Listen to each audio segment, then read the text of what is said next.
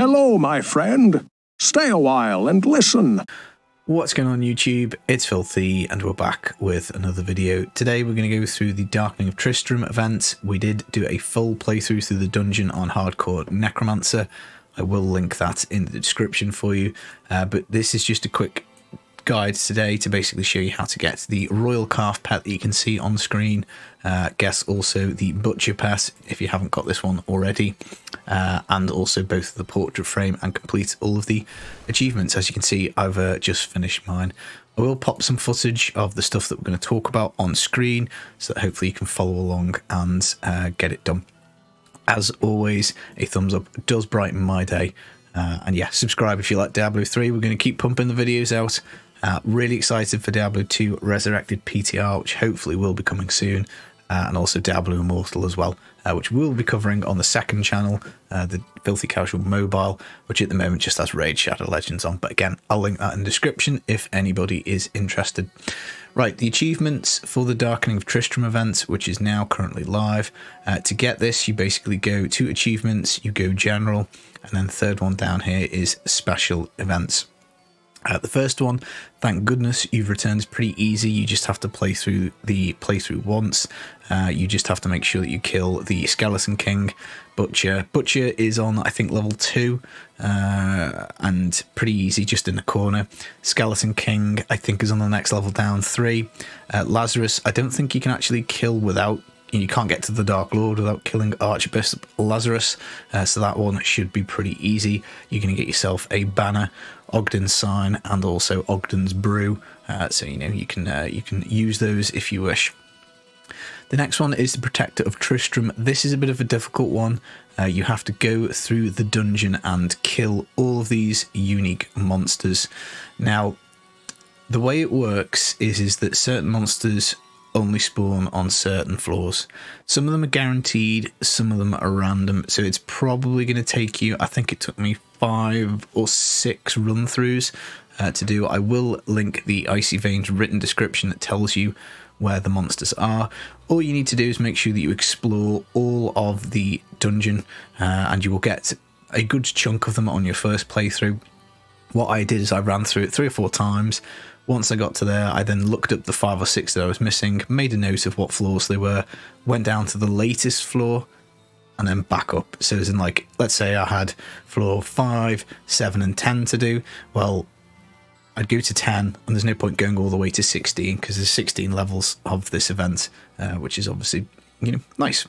We get classic demon portrait frame, which we are rocking right now. Looks really good, really cool. So I like that. We're going to be using that a bit, I think. The next one is Psst over here. Acquire Wirt's leg. This is pretty easy to do. On floor 9 of the dungeon, you need to pick up the mushroom. So it's a guaranteed spawn, it's always there, it's just against the wall somewhere. Pick up the mushroom. You then need to take the mushroom to the cauldron, which again is in the Tristram event location. So this is in the old ruins. You need to go through into obviously the portal. You then get the witch's brew. The witch's brew you then take to the corpses in Tristram.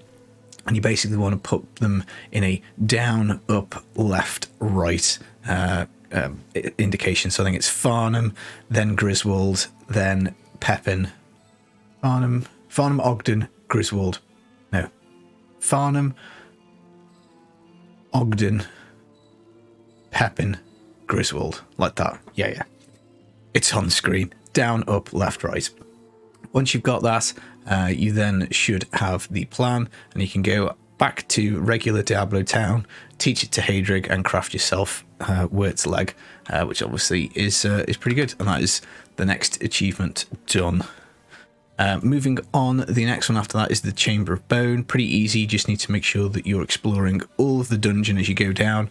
You will find the Chamber of Bone. There's normally a little totem outside that says this is the Chamber of Bone. You get a little bit of audio playing, and that's that one. Pretty easy to do.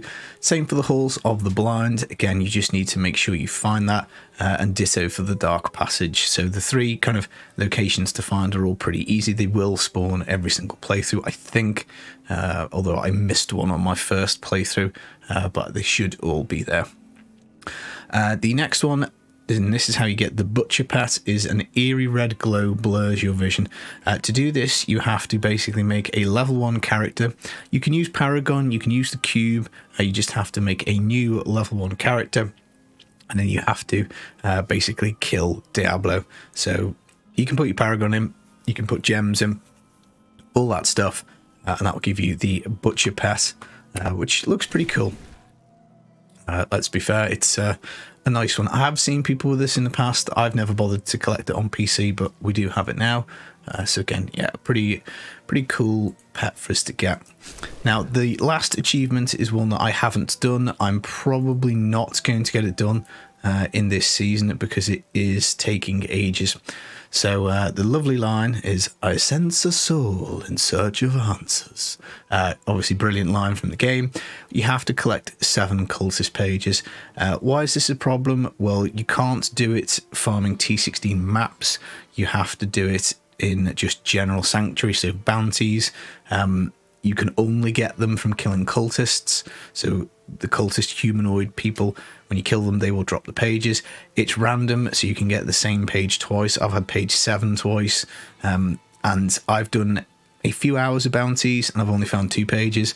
I've done a bunch of Magda runs, so this is basically making a game, going to Act 2, the road to Alcarnus, because this has always got the cultists in, so nice and easy. You know, there's some up here. The video will probably make a liar of me and give us some. You know, I mean, let's face it, I'd be quite happy because it's been a little while since I found one. You can pop into the cellars. There's more cultists in here, and it is just basically a lucky dip as to whether they drop. They seem pretty rare, and then obviously you need to find all of the pages, so it's going to take a bit of time. Now, we've obviously got a long time left in the season, so you know it's definitely possible to get it done, but at the moment, yeah, it's not looking good. There is sometimes another entrance as well you can get in to have a little look around. Here it is, so the cellar there as well. We can go in and have a look. These are all pretty much, enemies in here are pretty much all cultists, so the way I figure it is it's got a decent high chance. But other than that, there's plenty of other areas in the game that these guys can spawn. They can spawn in all of the acts in the various locations. Again, that is covered in the written guide. If you want to just do bounties, and if the pages drop, they drop, it is going to take quite a bit of time. Obviously, as you see there on the run, we didn't get any. What you get is an angel portrait frame, so basically the exact same as the demon one, but with an angel. So it would be cool to get on the basis that it is just a portrait frame. I'm probably not going to put the grind in to get this done, but you never know. There's a long season, so we might still do some extra bounties. Now the last thing is the cow pet. This is not listed on the achievements, but we can still do it again in the event. All you do is you go and craft yourself a Wirt's leg, which obviously you have to do for the over here achievement. You then simply salvage it at Hadrig, and it will give you a map of the stars. You take that back to the old ruins, go back into Tristram through the portal, and then up in the top right again by Adria's hut is the cows, and you basically have to press them middle, left, right, which is written on the piece of paper, so 2, 1, 3. It then gives you the cows, so the cows come back to life, like you know, Star Wars ghosts. You then go to the abandoned farm shed because it opens that for you, and then just in here there is a chest, which you pop it and you get the pet, and that's it. You can't blow up the cows. It's not like Diablo 2, unfortunately. They don't attack us. We don't get to blow them up, and as far as I'm aware, there's nothing else in here. Sadly, but yeah, that's it. So my advice is it's worth picking the 2 pets up for sure. I think pets are I always like them much more than portrait frames.